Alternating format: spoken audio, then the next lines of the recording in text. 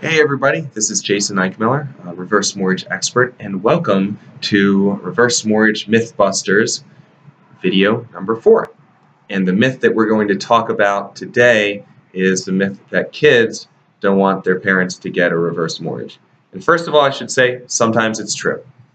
Some kids, not a lot of them, but sometimes kids are greedy and they want the house, they want everything that they can possibly get out of their parents, and they don't really care that their parents are having a tough time.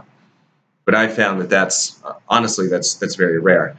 Most of the time, kids, they realize that their parents are going through a tough time, but it's very hard for the kids to help the parents out because the kids, they've got their own families, they've got their own lives, their jobs, their mortgages, all their expenses. So helping pay mom and dad's mortgage or pay for the groceries, it's out of the question, or if it's in the question, it would make things very, very uncomfortable and tight.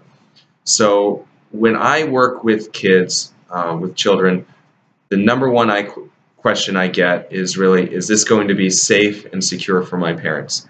They want to know if their parents can lose the house in any way. They want to make sure that, again, that it's safe, and they want to make sure that I'm somebody who's helped folks in the past and will do their best for the parents.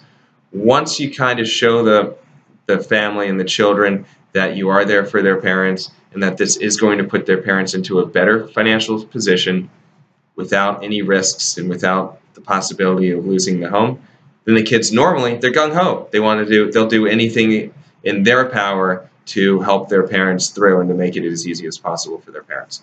So in a nutshell, most kids are understanding and cool with a reverse mortgage. They just, again, they have to be explained. They have to understand that it's going to make their parents' lives better without any risk. All right, thank you so much. That was Mythbusters video number 4 about kids not wanting their parents to get a reverse mortgage, and stay tuned for video number 5. Thanks so much.